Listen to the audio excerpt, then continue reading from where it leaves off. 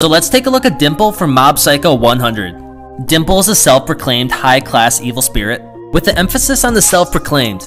He's got a simple goal, and that's to become a god that all of humanity worships. He originally tried to do this by creating a cult called LOL. Once you joined, Dimple would put a hex on you and you wouldn't be able to stop smiling and laughing, and then you wouldn't be able to leave the cult. But of course his plans got ruined by Mob. After he got defeated, he became a frenemy of Mob. And I'm saying frenemy instead of friend because he always tries to take over Mob's body to get control of his crazy power. And on that note, let's talk about his powers. Since he is a spirit, it would only make sense that he has the power of possession. When he possesses a body, he gets to use that body to its fullest potential. He can also mutate his body into different shapes, and he also gets a decent amount of regeneration ability. And finally, one of his last basic attacks are these pretty wicked laser beams.